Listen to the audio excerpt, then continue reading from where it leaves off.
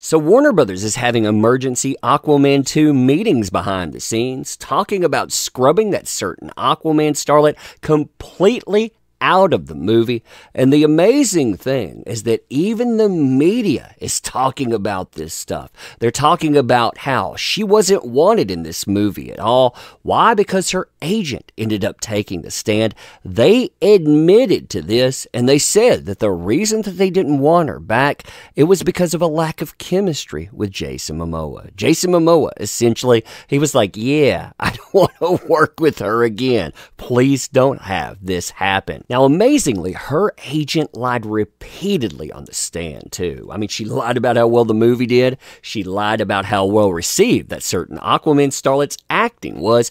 But more importantly, she lied about the studio reaction, saying the studio, they never directly said anything about JD being the reason or not the reason that this happened, but you knew it had to be the reason. Why? Because, quote, no one would want to hire someone who has bad press. No one wants that association. Yeah, Warner Brothers themselves went on record saying that wasn't true, by the way. JD was not the reason all of this transpired. The agent knew about this too. They essentially said the agent, they perjured themselves on the stand. Yep, there's a lot of panic going on right now. Panic on that certain Aquaman starlet side, panic on her agent side, but more importantly, panic on the Warner Brothers side. Why? Because they're seeing petitions that are calling for the removal of that certain Aquaman starlet, reach heights they have never before dreamed possible. 4.3 million people have spoke out and counting. You and I, we're going to talk about those emergency meetings. We're going to talk about where this movie stands right now and the admissions and everything. Fun times, huh?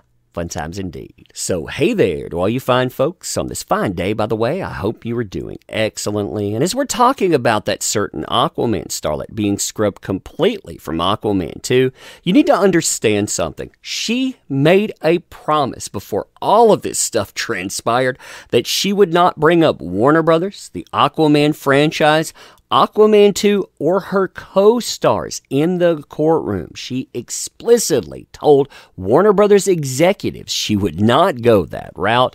Well, lo and behold, she brings her agent into this. You have the media talking about it as well. And listen to how this is being reported. This kind of stuff right here, yeah, this doesn't make people behind the scenes panic. This makes them panic, and it makes them angry. Quote, Warner Brothers cited that certain Aquaman starlet's lack of chemistry with Aquaman 2 co-star Jason Momoa as a reason for possibly recasting her role. Her agent testified on Thursday during the JD defamation trial. In a pre-recorded deposition, her agent testified that AH's career before and after her split from JD, sharing her belief that Warner Brothers wanted to replace AH's Mira amidst the flurry of bad press pertaining to the split.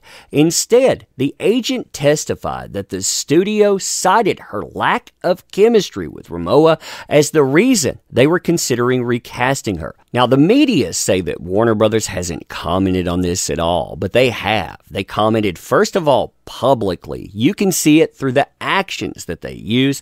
Here, this is Warner Brothers Entertainment's Instagram. Notice something right off the bat, by the way. You have Jason Momoa still followed here. If you go down the list, I find something else interesting, too.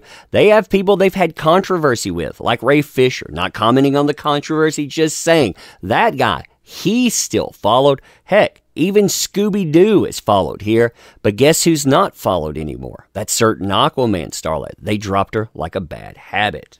Even more telling than that, though, is the fact that Warner Brothers, they went on record with the court. They filed something about this because they didn't want to be dragged into the courtroom. They said, basically, that agent, they lied about this, too. They knew that they were lying about it. I mean, listen to what they have to say here.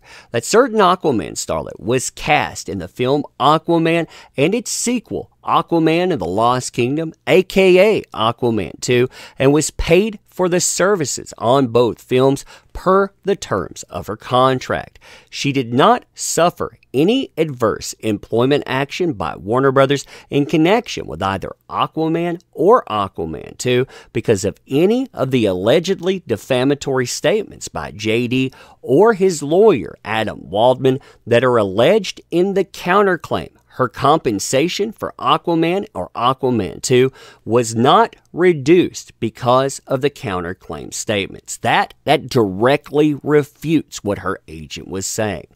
Any alleged delay in picking up her option for Aquaman 2 was due to creative issues in casting her in the role of Mira for Aquaman 2, which were communicated to her agent at the time. So again, they know why this happened. She mentioned that in the courtroom too, but she decided that vendetta, well, that's more important than telling the truth. So she decided to about face, even though, again, they did ultimately pick her up for Aquaman 2, despite all of these issues.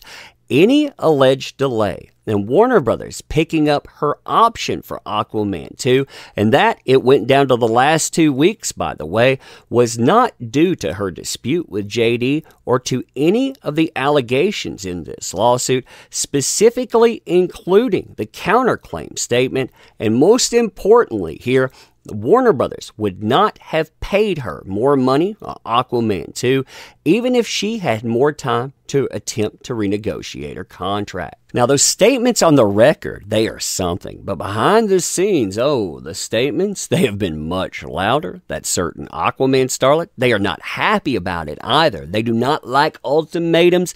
They do not like being told what to do, and you could see proof of that from their behavior on Instagram, which would have further infuriated Warner. I mean, if you look at this here, look at the top followings. You have Jason Momoa. He has been recently refollowed. You also have the Aquaman movie. That was recently refollowed. The reason for that is because she decided to drop them after basically being told, yeah, you're out. You're out totally. We don't want anything more to do with this. You broke your word to us. When she unfollowed them, people like myself, we noticed that. We talked about it on this channel. And when we started talking about it in the middle of a live stream, she tried to course correct. She tried to follow them again, but too little too late. And when they noticed this stuff, when they noticed that behavior, when they noticed the bad headlines, they don't want to put up with it anymore. They shouldn't have from the beginning, honestly. They decided they were going to go after millions of people, tell them their voices don't matter.